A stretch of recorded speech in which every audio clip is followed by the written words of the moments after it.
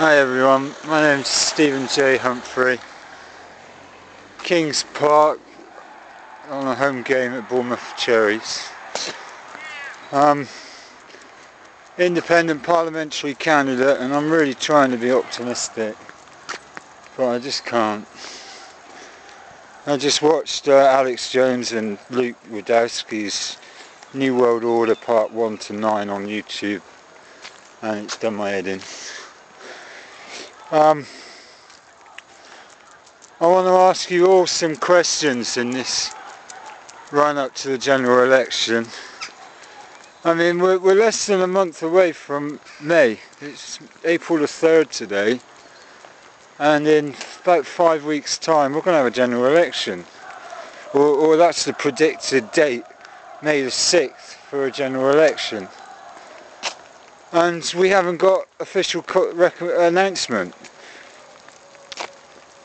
If I was Prime Minister, I would want to get the announcement of a general election out there as quick as possible, so that I can give my troops, I can give the electorate, the voters, every opportunity to talk to their candidates, to get the policies out there in the public domain.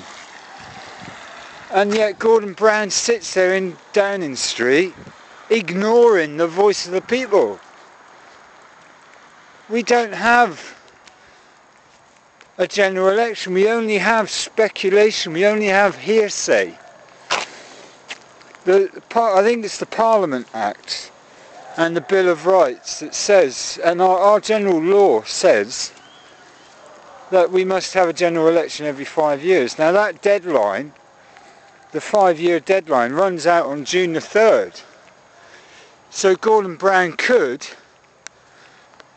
ignore the pundits, ignore the majority vote of the people, could ignore everything and just say we're going to have a general election June the 3rd.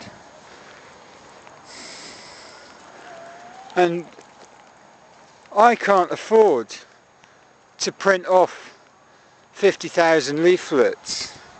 I can't afford to pay £11,000 to the newspaper to get some full-page ads in the newspaper. I can't afford even to go over there and watch football. And then the questions I would like to ask you is, if I can't afford to run for Parliament, how do I get my concerns into Parliament?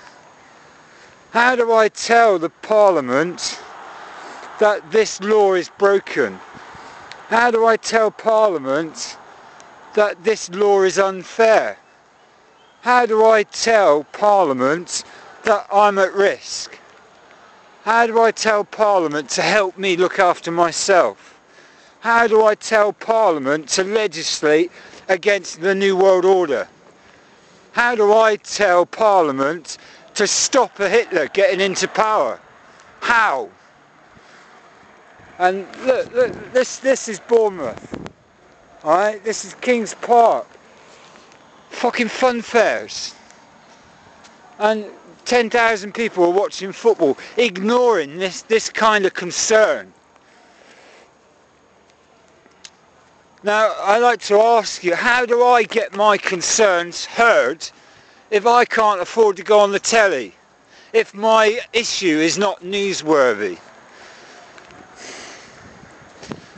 How do I tell you my concerns? How do I tell the jobcenter to stop stopping my benefits because I can't find a job? How do I tell social services to give me back my kids? How do I tell the coppers to stop nicking my van? How? If the whole system is abuse, is bankrupt, is corrupt, is incompetent, is not competent, is not fit for purpose to help me. I am independent, free, person. I am a human being first. I was born. That is all the fundamental rights I need. I was born. I am a real human being. And yet the fucking fascist pigs want to kill us. The pharmaceutical companies want to inject poison into my blood. The doctors prescribe Prozac that gives you diarrhea. The doctors put you in hospital. Now how do I tell Parliament to stop it? How do I tell Parliament to get the law sorted out? If my MP, Tobias Ellwood, Conservative, Tory, doesn't listen to me, doesn't answer my emails.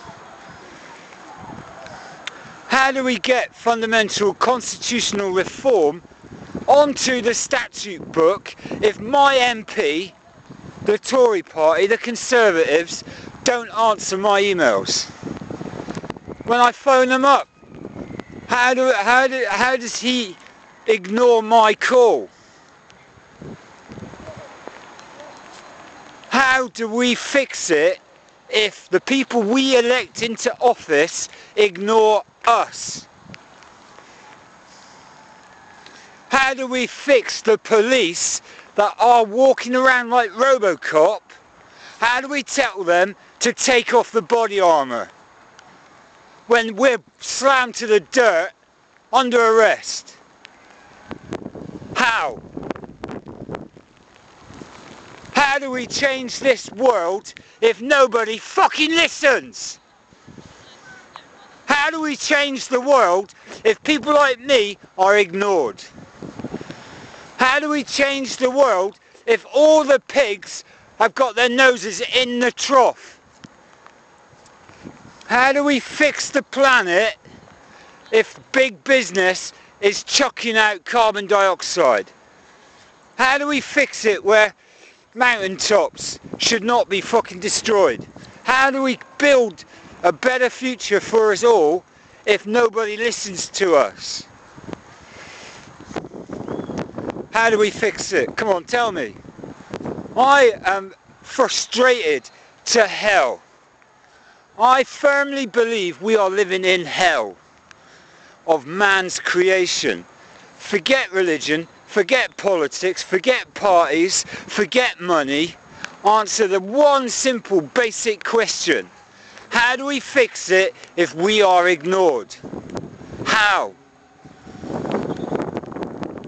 If Tobias Ellwood, my elected MP, ignores me for 18 months. 18 months ago I told him about a lot of this reform, this need for fundamental reform of how we govern ourselves. 18 months ago I told him there is a problem. 18 months ago I told him everything that I need's fixed. And he hasn't responded. I even told him to his face last Friday. He's ignored me. Like yesterday I sent out half a dozen emails. I posted a few videos. And still he hasn't responded. My MP, the guy that you guys elect into office, ignores me. Now you can think, oh, he's just ranting and raving. He's just one man spouting bullshit. I'm not. Because the question I would like to ask you all is, if I am ignored, what happens when you have a concern? When you have a need to talk to your MP? What happens? How do you tell your MP to fix it if he ignores you? If he doesn't respond to your phone calls? When he's off flying to Iraq to talk to his buddies in the army and telling us that morphine is good for business. Heroin kills people. This new one, methadone, kills people. People's lives are at risk every minute they ignore us. Every minute that they decide not to answer our emails, people die. Part 1. My name is Stephen J. Humphrey. I'm in a rant and a rave as your prospective independent candidate while the guys have their fun watching football.